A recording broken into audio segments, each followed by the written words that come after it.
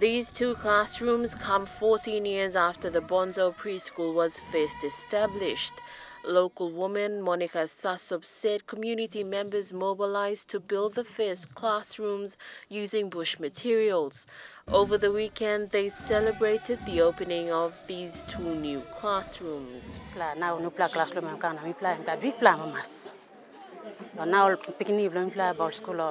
good.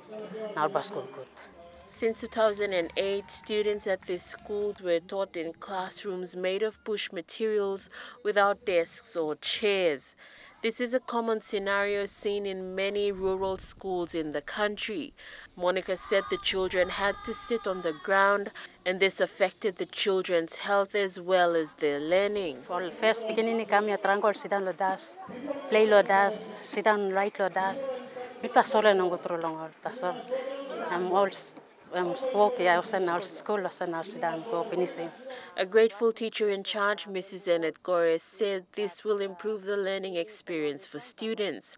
And while there are no proper tables and chairs, she hopes these will also be included. So now they made it like this, so we have to put everything up, our charts up, reading charts and all other things up to make that comfortable. The classrooms were funded through the provincial administration and were opened by Governor Ginson Saonu and Nawaeb MP Kennedy Wenge.